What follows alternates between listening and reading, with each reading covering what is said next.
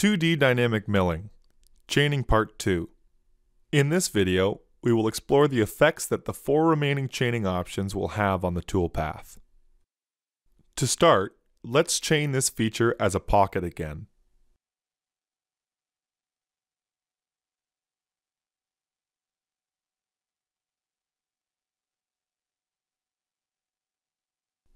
Set the strategy to Stay Inside and turn off any stock extensions. The 4 remaining chaining options should all be empty. 0 should be specified. Click OK and regenerate this operation, just so we can get a reference of what this toolpath looks like. Make note of where the toolpath starts and how it cuts this pocket. Let's have a look first at the Avoidance Regions use. On a separate level, Level 2, there is some geometry that can be used for the Avoidance Regions. In this situation, we can assume these are bosses inside of our pockets, which we wish to avoid cutting. Click on the Geometry tab again to open the chaining options. Click the Avoidance Region Selection button and chain all 3 circles. Hit OK. Regenerate the operation. Notice the cutting pattern now avoids these areas and that the starting point of the toolpath has also changed. Use Avoidance Regions to select areas in which you do not want the toolpath to cut. Next, we will look at the Containment Regions use. Turn the visibility of Level 3 on. There is some geometry here that we will use to define the containment region.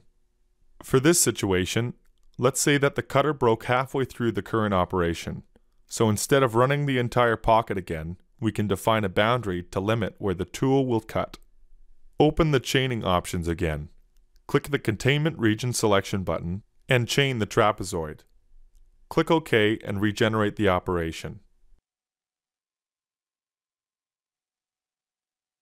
The toolpath now cuts the machining region, avoids the avoidance regions, and also stays within the defined containment region. Notice again that the start point of the operation has moved.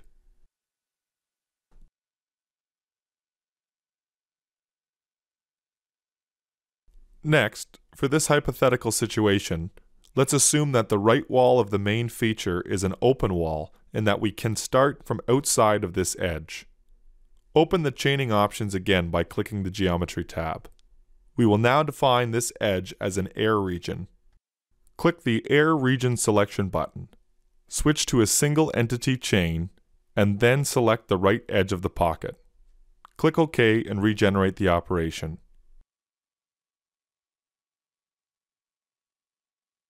The tool will now start from outside of the edge we defined as being an air region.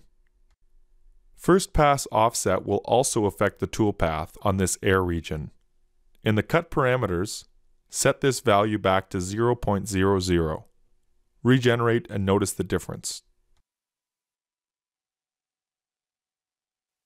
Lastly, we can have a look at the entry chains use and its effect on the toolpath.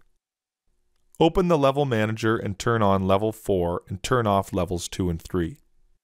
Next, on the chaining options, clear the selections for Avoidance, Air, and Containment Regions.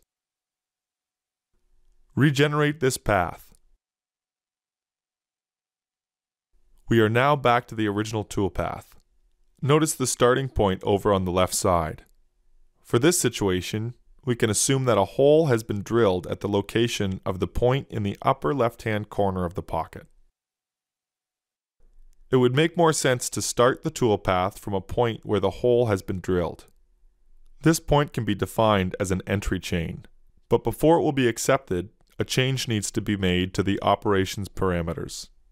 Click the Parameters tab. Once open, switch to Entry Motion page. Not only does this page contain the setting for entry motion, but the chain can be set from here as well.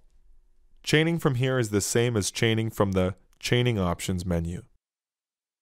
Ensure that the entry type is set to Helix only. Enable the Center Helix on Point Radio button. Set the helix radius to 0 and then click the Chain Selection button. When selecting geometry from the Entry Motion page, you may be launched into the Chain Manager menu first. If so, right-click in the Chain Manager's window and choose Add Chain. This now takes you to the chaining menu where geometry selection can begin. Switch the chaining mode to Point and select the point in the upper left corner. Click OK and regen the operation.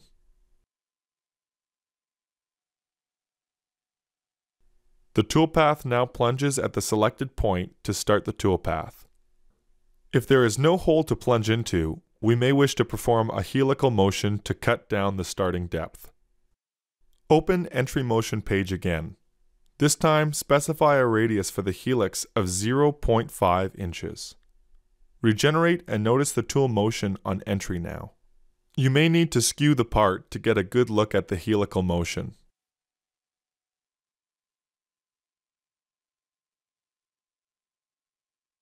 Not only can an entry be done with a point, geometry can be chained to define a path for a tool to follow during this entry motion. Back on the Entry Motion page, change the entry method to Custom Use Entry Chain. Clear the currently selected point from the chain geometry, and then select Chain on the lower right side of the pocket.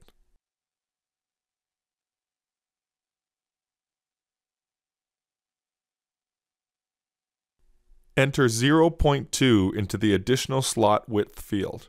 Hit OK and rebuild the operation. Check the motion of this entry. It follows the selected chain, offsetting 200 thou around it, and ramps to the cutting depth. This completes coverage of the wireframe chaining options for 2D dynamic milling. In the next video, we will explore the solid chaining method, and we will start to look at some of the parameters inside of the 2D dynamic toolpath as well.